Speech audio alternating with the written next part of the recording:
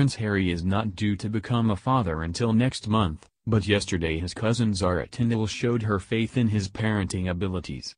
She made him godfather to her baby Lena at her christening at St. Nicholas Church in Trenton, Gloucestershire. Harry was joined at the low-key ceremony by his wife, Meghan, who is expecting their first child in late April and whose growing baby bump was covered under a fashionable vintage-style buttoned coat. The event was also attended by the Queen, whose presence will have surprised some royal watchers because she did not attend the christening of the Duke and Duchess of Cambridge's third child, Prince Louis. The Queen held her own umbrella as she left the Great I-listed church during the spring shower.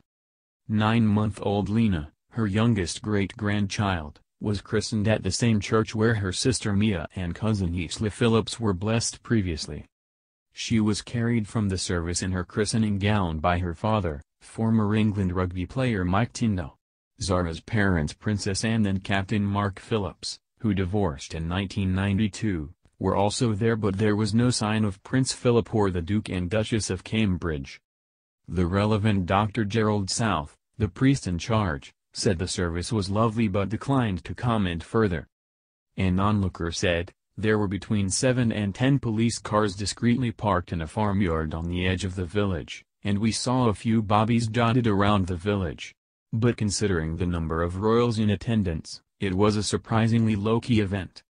Parish Councillor Kate Jegg said she had attended morning service at the church and had no idea the royals were about to arrive.